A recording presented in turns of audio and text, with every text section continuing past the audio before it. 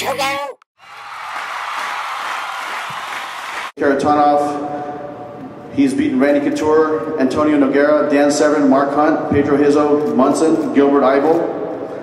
So we look forward to a great matchup. I wish all the fighters here good luck. And at this time, we're going to open it up for questions for the fighters or myself. This is for Gilbert and Josh both. I'd like to contrast in both cases. In your two previous fights, what was the difference, Gilbert, for you between fight 1 and 2, and Josh, the same thing? What's your what in your mind is the difference of what happened in the first fight and the second fight?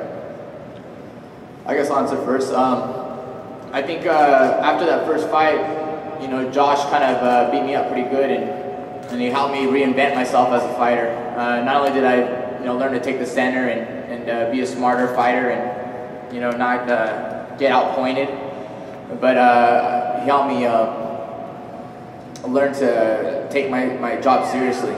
I think at the time I just, I trained and did my stuff, and after that fight I treated everything like a real professional. I've structured, I've structured my training camps, and I train hard, I eat smart, I write everything out. I treat it like a real professional, and it's my career now, and since that loss, that's how it's been, and things have been going well. Not really much has changed for me in the second fight, basically just following a different game plan, just not being excited in there to fight. The second time that I fought, I'd come off a 15-month layoff, so I was just excited to be back in the cage. I think everyone that's seen me fight, they can tell by the smile on my face every time I fight that I enjoy fighting. I love it. So not much has really changed. Just I'm gonna change my game plan. It's just gonna fight a lot smarter. That's really what it comes down to. Yeah, Scott.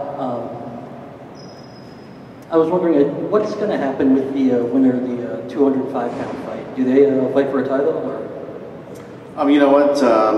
As far as the natural progression, the winner will probably advance to fight for the title. But at this point right now, it hasn't been determined yet, Sergio.